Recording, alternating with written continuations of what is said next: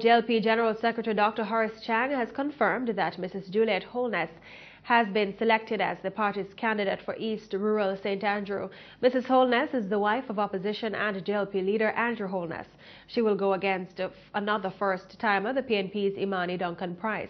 Dr. Chang says the party expects a robust challenge for the constituency. However, he believes Mrs. Holness is an excellent choice for a candidate.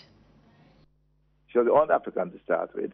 She's a very capable individual who understands politics, has been around the political arena for quite a while, and as an individual, professionally, was competent and outstanding, and the chartered accountant, real estate developer, considered success. She brings quite a bit to the table.